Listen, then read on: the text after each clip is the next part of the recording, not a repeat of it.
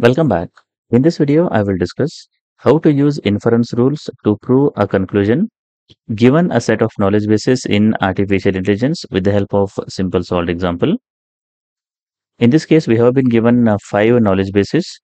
Given these knowledge bases, we need to use the inference rules or forward chaining to derive the sentence A here. Now, these are the 5 knowledge bases given to us. Given this thing, we need to prove A here. Now, if you want to prove A here, we can get this particular A from the second knowledge base. To get A out of it, we need to have D and F here. To get D and F is available here, but D is not available in any of the knowledge bases separately. So D is present in knowledge base 3, but it is with respect to negation of E or D here. So to remove this negation of E, we need to get E here. That we can get from the knowledge base 1 in this case. So that is how we need to understand how can we prove this particular given statement.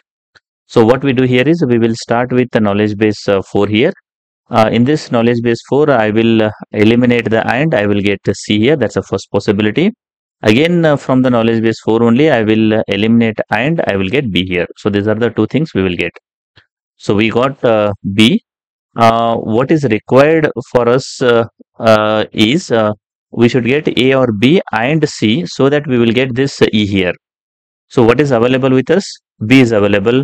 So what I will do is I will introduce or here, that is A or B in this case.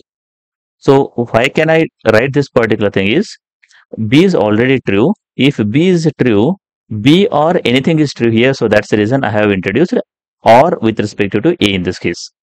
Now we have A or B and C is also available. With the help of 1 and 3, I will introduce and here I will get A or B and C in this case. So now we got A or B and C. This is present over here also.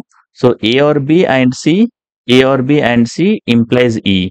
If you apply the modus ponens rule between these two things, we will get what? E here. So that is what I have written in this case. Now from step number 5, that is E and knowledge base 3 here. So here we have negation of E or D. Here we have E here. So this E and E will get cancelled. What is left over here?